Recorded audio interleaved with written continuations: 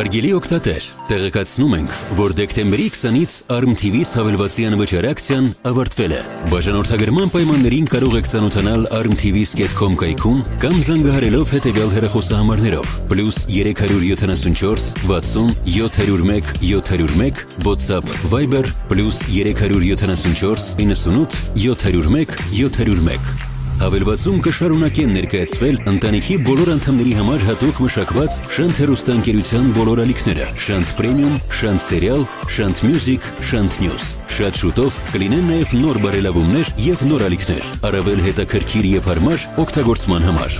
Շնորհակալություն, որ մեզ հետ եք։ Հեռանկարի տաղավարում է ազգային ժողովի պատգամավոր իմ քայլը խմբակցության անդամ Mkhitar Հայրապետյանը, շնորհակալություն Mkhitar։ Տպավորությունները խորհրդարանից և առաջին նիստից կարճ։ Հակասական են տպավորությունները, պարոն Աբրահամյան, որովհետև նախ հպարտության զգացում կար բոլորիս մոտ, որովհետև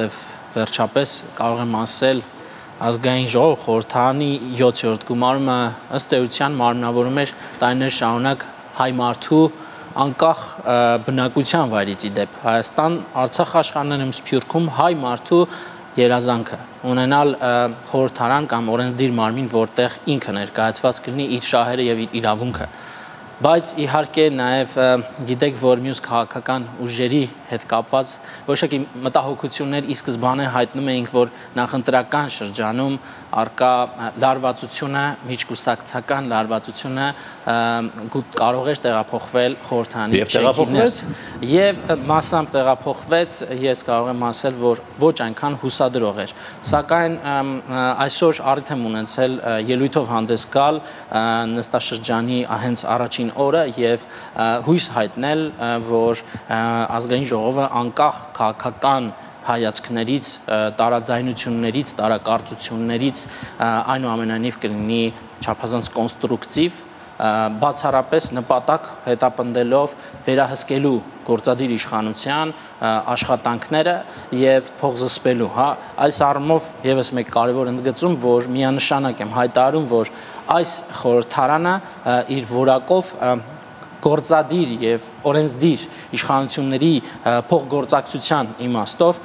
իսկապես տարբերվելու է նախորդ մի քանի գոնե թե 3-4 նախորդ գումարումներից։ Այսինքն մեխանիկորեն չեք հաստատի այն, ինչ բերում է կառավարությունը։ Միանշանակ։ Բայց Արարատ Միրզոյանը ընտրվեց միաձայն եւ դա ինձ հիշեցրեց իմ պատանեկությունը, երբ այդպես էր ընտրվում Լեոնիդ Իլիչ Բրեժնևը։ Ինչու այդպես եղավ։ Քաղաքական մյուս երկու ուժերը հանդես եկան հայտարարությամբ եւ նշեցին, որ ըստ էության քաղաքական կրեդիտ են տալիս Արարատ Միրզոյանին, հույս հայտնելով, որ պարոն Միրզոյանը լինելու է բոլորի ազգային ժողովի նախագահը եւ չի ներկայացնելու լոկ իմ քայլը կուսակցությունների դաշինքի շահերը։ Հետևաբար լինելու է օբյեկտիվ եւ նրա արժեվ խնդիրը դրված լինելու բարձրացնել պարլամենտարիզմի կշիռը, մի բան, որ նախկին տարիների ընթացքում ցավոք սրտի արհեստականորեն հենց իշխանությունների կողմից նվազեցվել էր եւ ըստ էության կրկնում եմ, սա իրենց խոսքով կրեդիտ էր եւ նաեւ քաղաքական որոշում էին կայացրել, որ իրենք կպայքարեն փոխխոսնակի ընդդիմությանը հատկացված տեղի համար։ Եվ փոխխոսնակը ըստ ձեզ պետք է քվոտավորված ընտրվի անպայման ԲՀԿ-ից, թե պետք է ազատ ընտրվի։ Մենք արդեն իսկ հանդես ենք եկել հայտարարությամբ եւ նշել ենք, որ գտնում ենք, որ հարկավոր է հստակ ֆիքսել, արձանագրել սկզբունքը, թե ինչպես է իմ քայլը դաշինքը գնում ընտրության եւ նախնական հայտարարություններում իմ գործընկերները նշել են, որ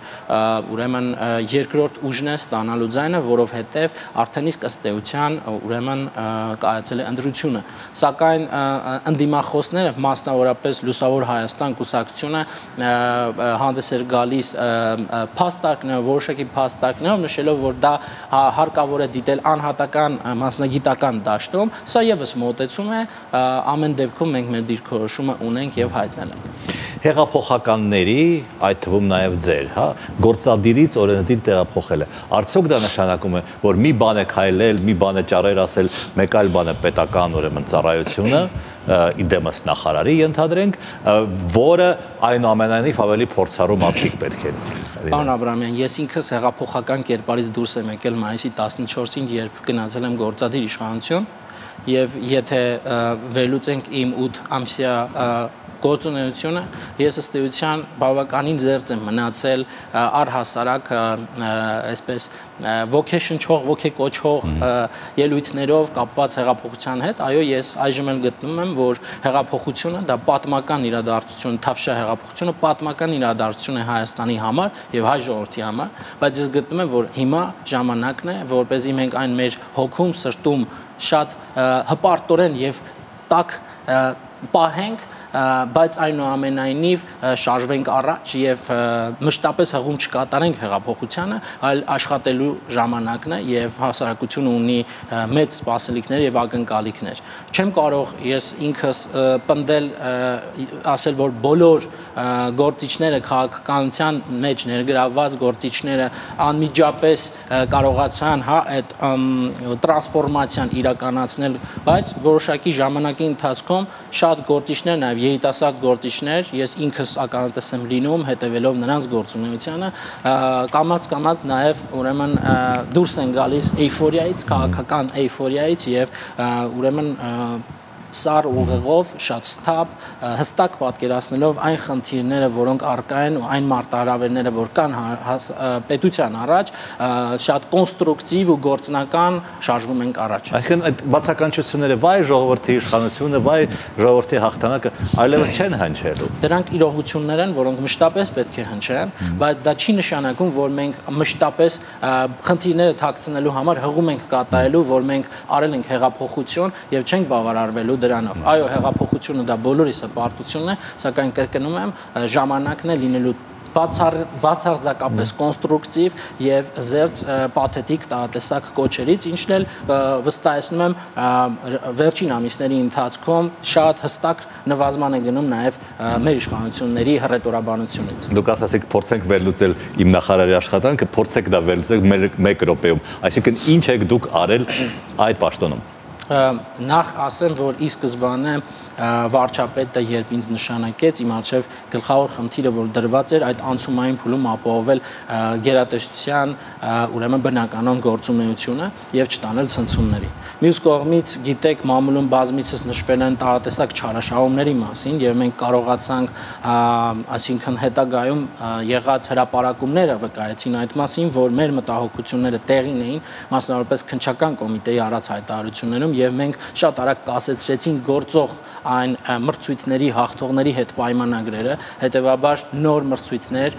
ազատ եւ թափանցիկ մրցույթներ անցկացրեցինք եւ նաեւ շատ գործեր կան այսօր, որոնք քննչական գործողությունների տիրույթում են գտնվում, բացի այդ նաեւ փորձեցինք կարճ ժամանակահատվածում, իհարկե չեմ կարող ասել, որ գոհեցնող եւ կատարյալ, բայց այնուամենայնիվ մեր օրակարգը հաղորդել նախարարության գործունեությանը մի քանի նոր ծրագրեր իրականացվեցին, որոնք նպատակ էին հետապնդում փոխելու Հայաստան սփյուռք գործակցության ողջ տրամաբանությանը, որը առկա էր նախորդ 10 տարիների ընթացքում։ Խոսքը շատ հակիրճ, խոսքը իհարկե միակողմանի մոտեցման մասին էր, այսինքն եթե նախկինում Հայաստանակենտրոն մոտեցում կար ընդգծված, մենք փոխեցինք տրամաբանությունը կամ հիմք պատրաստեցինք փոխելու երկկողմ փոխշահավետ գործակցության տրամաբանության մեջ։ Սփյուռքահայերը վրթոված են, որքան հասկանում եմ, որ նախարարություն այլևս չի լինելու կամ այդպիսի նախագիծ կա համենայն դեպս, եւ արդյոք այդ հարցը պետք է լուծեն սփյուռքահայերը եւ ոչ մենք հայ հարկատուներս, հայաստանցի հարկատուներս, որովհետեւ ի վերջո նախարարությունը պահվում է մեր փողերով։ Ընդունում եմ, կառավարության ես իդեպ նման ձևակերպումներ չեմ տա։ Զերծ կմնամ նման սուր ձևակերպումներից, որ Հայաստանի Հանրապետության քաղաքացու հարկերից գոյացած նախարարությունը, որի շահառուները ըստ էության Հայաստանի Հանրապետության ներսում չեն, ուրեմն անպայման պիտի փակվի։ Տրամաբանությունը այլ տեղում պետք է դիտել, մասնավորապես գիտեք, որ պետական կառուցվածքը եւ պետական կառավարման համակարգը ուռճացված է, որի մասին նախընտրական շրջանում սա չափազանց կարևոր արձանագրում է, որ վարչապետ Փաշինյանը եւ մենք բազմիցս հայտարարել ենք, որ ոչ թե ընտրվելուց հետո, այլ նախընտրական շրջանում հստակ մեր քաղաքացիները լսել են այդ կոչերը, ուղերձները եւ հստակ գիտակցել են, որ լինելու են կրճատումներ, այդ թվում նախարարությունների թվի կրճատում, կտրուկ փոփոխություններ։ Այսօր կառավարության ուրեմն քննարկումների սեղանին դրված փաստաթղթում, այո, ես կարող եմ ասել, որ նախարարությունը որպես առանձին գերատեսչություն չկա։ Սակայն մեզ համար գլխավոր խնդիրը հետևյալն է, նպատակը հետևյալն է, որպեսզի ինքը որպես առանձին ինստիտուցիոնալ կառույց գործի եւ գործառույթների ժառանգականությունը մենք ապահովենք, բացի այդ լավագույն կադրերը, որոնք ես չեմ վարանի ասել, երևի թե կեսից ավելին, պահպանեն իրենց աշխատանքը եւ աշխատեն պետական կառավարման համակարգում եւ հենց Սփյուռքի հետ քաղաքականության համատեքստում։ Սփյուռքայինները ասում են, վայ մեզ անտեր թողեցին։ Արտգործ նախարարությունում նույն ֆունկցիան են, այսինքն տիրություն պիտի անեն Սփյուռքին, ինչ պիտի անեն։ Այս պահին կոնկրետ ես կասեմ մի քիչ առաջ շարժվելով, որ երկու տարբերակ է քննարկվում Սփյուռքի կոմիտեի ստեղծման եւ ըստ էության վարչապետին կից կամ կառավարության ներսում Սփյուռքի հետ հարցերով հատուկ հանձնակատարի գրասենյակ, շատ մեծ գրասենյակ, որը ի դեպ այս պարագայում ես հետևություն անելով մեր վարչապետի եւ քաղաքական թիմի հետ ունեցած ուրեմն քննարկումների ողջ այս բովանդակությանը չի բացառվում, որ բացարձակապես չի տուժի եւ դեռ ավելի լայն լիազորություններ կտրվեն ուրեմն կառույցին։ Այստեղ խնդիրը բացառապես հաստիկները կրճատվելու են։ Հաստիկները այսպես թե այնպես, եթե լիներ Սփյուռքի նախարարություն, եթե մնար Սփյուռքի նախարարությունը, պիտի կրճատվեին, որովհետև ի հարգանս իմ աշխատակիցների, այնուամենայնիվ ուզում եմ ասել, որ նաև քաղծառայության այս համակարգը, ինստիտուտը այդուհանդերձ թույլ չի տալիս, որպեսզի կարողանաս քո պատկերացրած պրոֆեսիոնալներով ամբողջովին համալրել թիմը եւ ցավոք սրտի պետական կառավարման համակարգում այդ թվում եւ Սփյուռքի նախարարությունում արհեստական հաստիկներ եղել են, հետեւաբար մեր պատկերացրած աշխատանքի ծավալը այդուամենայնիվ մենք իրականացնելու էինք ավելի փոքր թվով հաստիկակազմով, այսինքն այս իմաստով եւս մեծ հաշվով բան չի փոխվում եւ ինստիտուցիոնալ առումով պարոն Աբրահամյան ուզում եմ ասել, որ մեզ համար կարևորագույն խնդիրը այն է գործառույթների շարունակականության ապահովումը, պատասխանատու կերպով հայտնում եմ, որ ապահովելու է եւ զուգահեռ եւս մեկ բան կրկին առաջ անցնելով, այսօր բոլոր գաղտնիքները բացում են, կարծես թե գիտեք, որ ազգային ժողովում օրենսդիրում կա գիտության, կրթության, մշակույթի, սպորտի եւ երիտասարդության մշտական հարցերով հանձնաժողով եւ այն վերանվանվելու է նաեւ բովանդակային առումով փոփոխություններ է կրելու եւ կոչվելու է գիտության, կրթության, մշակույթի, Սփյուռքի, սպորտի եւ երիտասարդության հարցերով մշտական հանձնաժողով, այսինքն մենք նաեւ օրենսդիր մարմինը պարլամենտը մենք լավագույնս այդ հարթակը օգտագործելու ենք Սփյուռքի հետ քաղաքականության մշակման եւ արդեն գործադիրի մեր համապատասխան ինստիտուցիոնալ կառույցի հետ հարաբերվելիս։ Եվ այդ հանձնաժողովը դուք եք ղեկավարել։ Եթե ընտրվեմ։ Ահա, այսինքն ձեզ են առաջարկելու։ Այո։ Այսինքն Սփյուռքի մասին ինչ օրենքներ եք ընդունելու, ինչ եք անելու։ Ինչու եք ավելացնում այդ մեկը։ Տեսեք, մի բան եւս ուզում եմ ասել, որ ինձ համար անհատապես չափազանց կարևոր ինստիտուտ է խորհրդարանական լսումները։ Բայց երբ նախկինում ելք դաշինքը օրինակ օգտվում էր այդ իրավունքից եւ երկու անգամ խորհրդարանական լսումներ իրականացրել է, ըստ էության դրանք մեծ հաշվով չեն կոչվել կյանքի կամ մեծ հաշվով ազդեցություն չեն ունեցել, որովհետեւ լծակները իշխանության ձեռքին են։ Այսօր մենք հստակ պիտի ցույց տանք, որ խորհրդարանը ունի մասնագիտական նոր կարծիքի, այդ թվում եւ Սփյուռքից Սա միանշանակ ասում եմ, բայց ոչ թե միայն Սփյուռքին վերաբերող, նաև կրթությանը, գիտությանը, մշակույթի մյուս ոլորտներին վերաբերող, ուրեմն խորհրդարանական լսումներ ենք մեր հանձնաժողով իրականացնելու, որի արդյունքում համապատասխան հետևություններ ենք անելու եւ շարժվելու ենք ըստ տրամաբանության, հետեւաբար չի բացառվում, որ այստեղ նաև կդրվեն Սփյուռքի կամ հայրենադարձության մասին օրենքների քննարկումները եւ կտեսնենք ինչպես են գնում առաջ, պարոն Աբրահամյան։ Շնորհակալություն։ Ես եմ շնորհակալ։